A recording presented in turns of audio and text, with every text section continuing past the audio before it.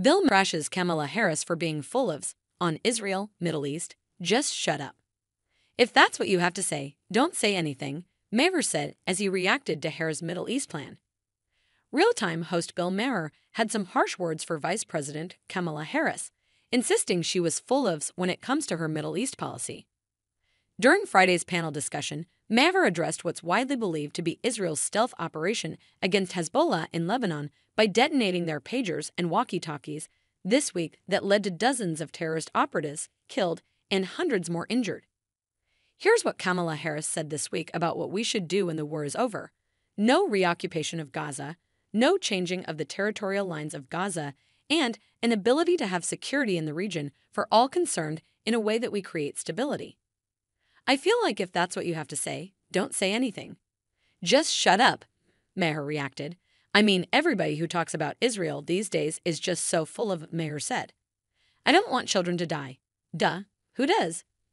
None of us want children to die. None of us want this war to go on, but it's not addressing what the problem is. He continued, the problem is that one side wants a two-state solution, or at least always did. It's a little more right-wing now, I'm talking about Israel, but that still has been their position. One side never did and still doesn't. One side uses terrorism to get their goals. One side retaliates against terrorism. One side is accused of genocide, but doesn't do it. The other side actually would love to do it. People keep saying Israel has the right to defend itself, and then whatever Israel does, they object to it.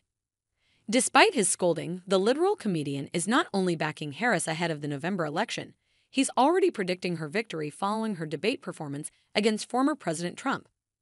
I'm going to make this a very momentous night with a prediction, Maher said last week.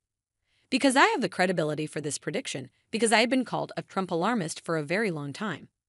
They were wrong, I was right. He wasn't gonna leave power. But ever since then, and since that Access Hollywood tape, and he survived that. Every time he's done crazy and gotten himself in trouble, I said, no, it's not over. Tonight I'm saying, I think it's over, Maher said, sparking cheers from his liberal audience.